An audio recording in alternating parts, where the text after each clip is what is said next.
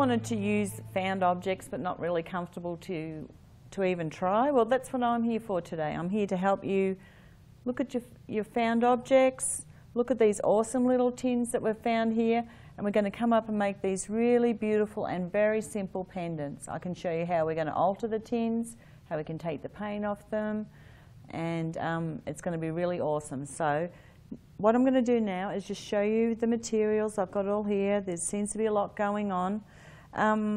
First of all, the tins, found objects. Okay, so these are the tins I normally try and find that we're going to use. The awesome little tins. I obviously get them from eBay, Etsy. I found a really cool shop in, let me think, Washington, Seattle. Wild Hair, he has some really cool stuff and very cheap, so you can look them up. So what I look for in a tin.